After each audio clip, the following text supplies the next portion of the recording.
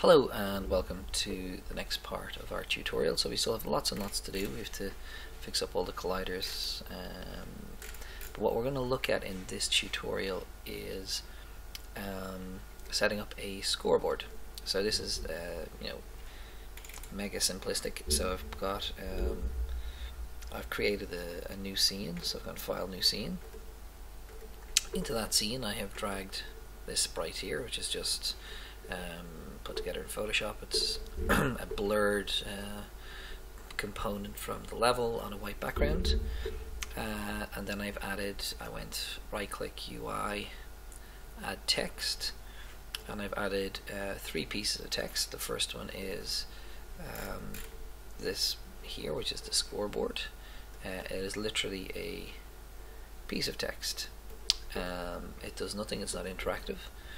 I have another piece of text that says high score, and in a later tutorial I'll show you how to have basically like a login screen where you can put in your name, and then your name will appear as a string in this field here. And then we'll do that next week. We'll have player 1, player 2, player 3, score 1, score 2, score 3. Or you can do it up to 10 if you want to, whatever you want to do. But for this, we're just going to do 1 just to see the kind of base mechanic of it. So this piece of text here, scoreboard, and this piece of text here, high score, these are not going to change.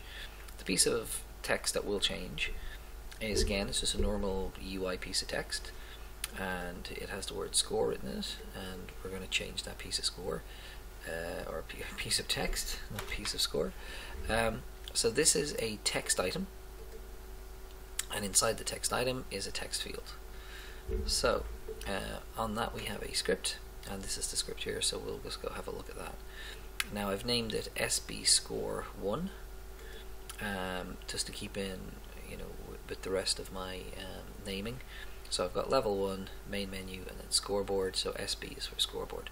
So I'll double click on that, load up MonoDevelop, and then this is the script. So it is not terribly complicated. It is 1 line basically. Well, that's not true, it's 3 lines actually. So let's have a look at our 3 lines. So the first one is we need to add this in here. So we need to add in the Unity engine.ui. If we don't use this, it won't know what a piece of text is, so then we will get a compile error. So in order to access functionality on the UI, we need to tell Unity to use the UI engine. The next thing we have here is our we're declaring a variable. We're saying that there is an object that is a piece of text, and we want to change the text component on that piece of text. And down here we're saying, so actually no, we're just identifying the piece of text. So we're saying piece of text dot text, so it's the text field that we want to change, and we've done this before in this script here, so this is exactly the same. So this is what we want to change, the text field, which is this field here. And what do we want to change it to? We want to change it to this. Now let's just have a little chat about this. So this is a set of functions or a set of functionality built into Unity called player preferences, or PlayerPrefs.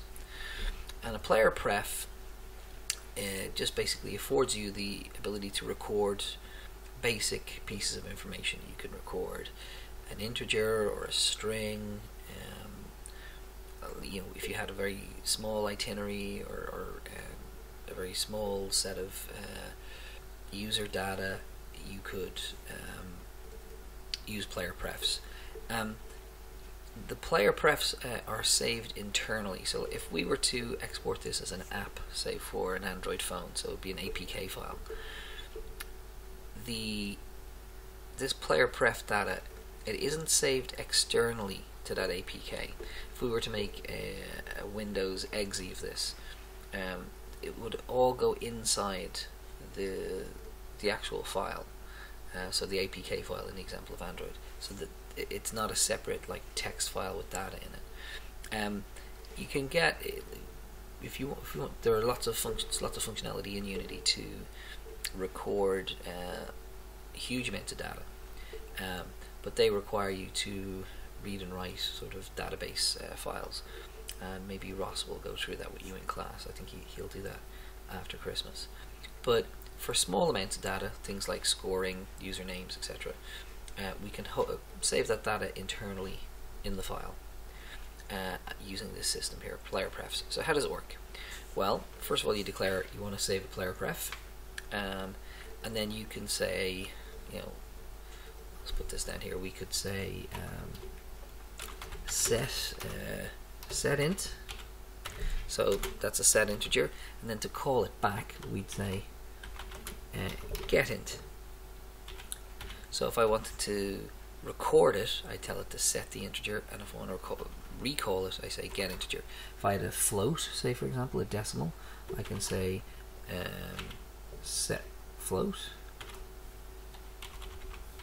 and then to call it back, I can say get float. So whatever the type of data is, it could be set string, get string, set bool, get bool.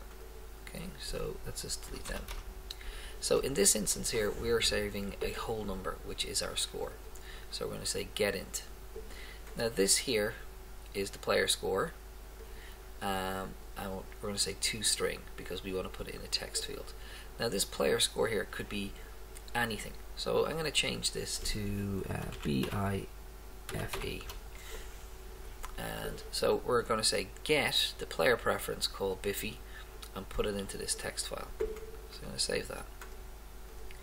Now I'm going to go over to my character script. Now in my character script, we had already in the last class we had looked at this public static variable called score, and what we had done with it is we had said that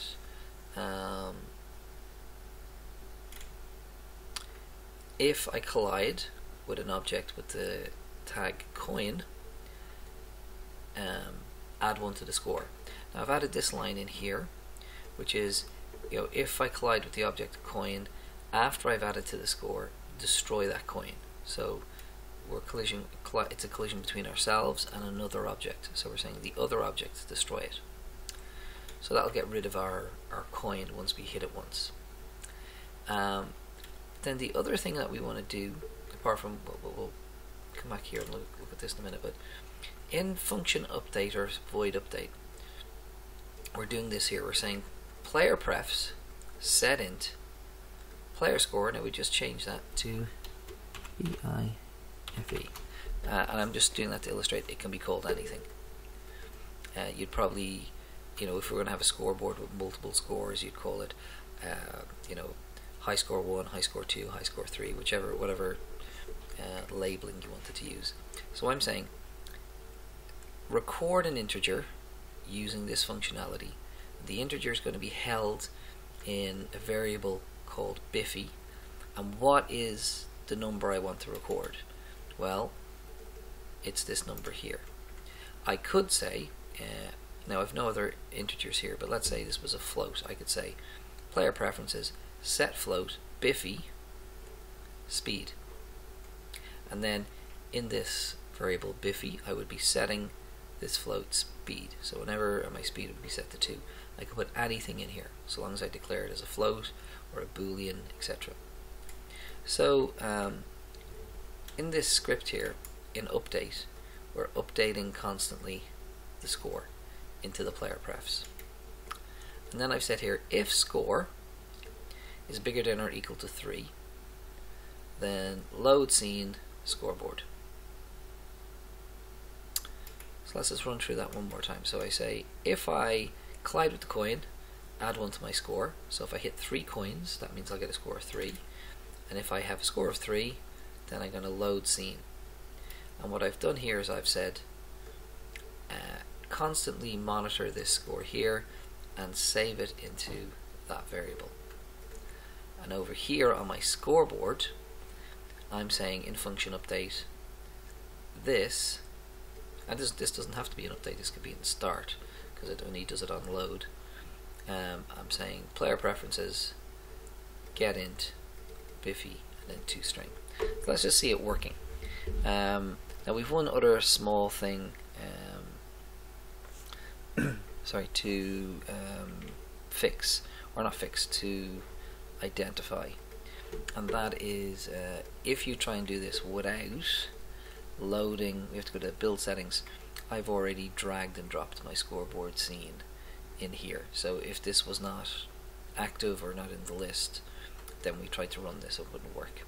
So let's go back to level 1, and yeah, we'll save that there. So I'm going to press play, and what we should see here is using the public static variable that we had last time. So I'm just going to zoom in on the player so you can see what's going on here. So oh, hang on, let me fix this. So air bubble 2, we will just bring you forward, and air bubble 3, so we can see what's going on. So let's press play. So when I move forward, I've got my public static variable is my score. So I move forward and I hit bubble 1. Bubble 1 is deleted. My score has risen to 1. When I hit the next one, my score should go to 2, as it does, and the bubble has deleted itself. And then this one here, when I hit this one, I should change to the scoreboard, and I will have a score of 3, and then the score on the scoreboard should say 3. And there we go. So on this level here,